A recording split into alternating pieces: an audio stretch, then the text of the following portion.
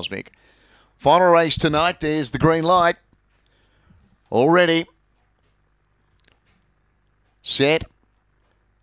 They're away, and in the middle of the line, Double Indemnity out fast, but Lit Up's got the speed to hold it, going to the first turn. Railing up now was Destiny Surfer. It went to second, and now rails up underneath Lit Up. They've got away momentarily from Double Indemnity, and behind it, Emily Cosmic and Destiny Laredo off the back. Destiny Surfer went through and had the lead. Lit Up hasn't given up the chase yet, though. It's coming again on the outside. 3 further back, Double Indemnity, then Destiny Laredo. It's Lit Up and Destiny Surfer. Destiny Surfer, Lit Up.